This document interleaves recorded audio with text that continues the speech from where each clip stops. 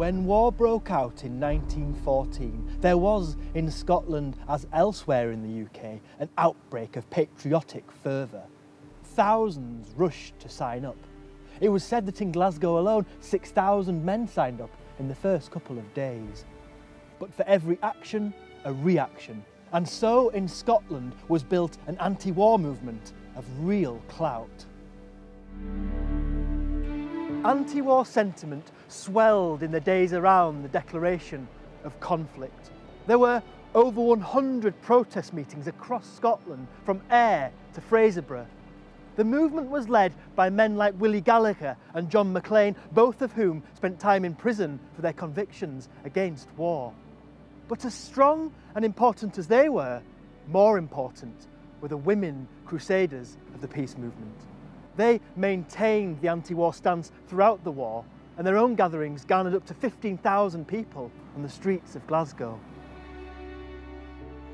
Protests continued for the duration of World War I across Scotland.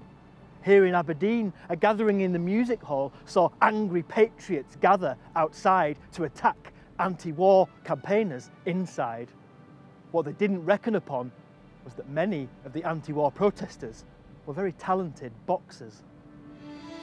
Perhaps the greatest protest of all, though, was the refusal to fight. There were in Scotland more than 1,000 conscientious objectors. They refused to join up on the grounds of politics, religion, or their own humanitarianism. What I have in front of me is various records from the collection held in Glasgow City Archives, and that collection relates to the South West Regional Board for Conscientious Objectors during World War II.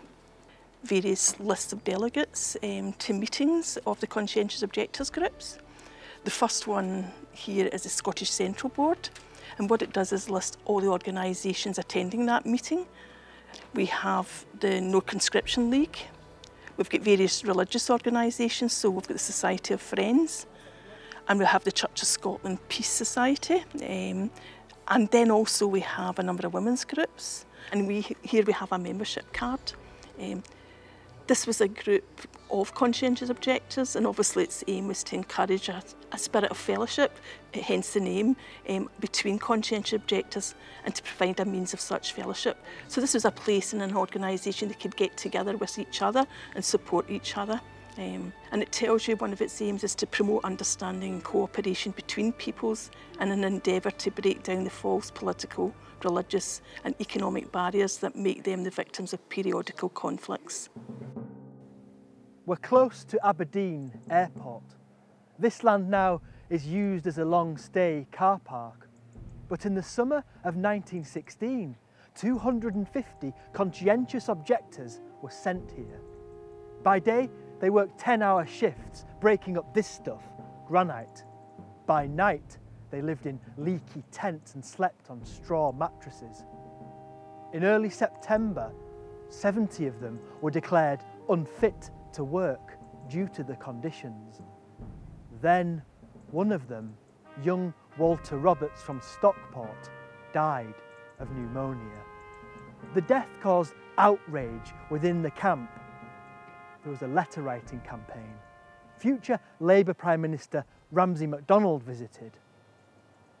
Then suddenly, in the middle of October, Dyce Camp was declared unfit and closed. The conscientious objectors were sent elsewhere.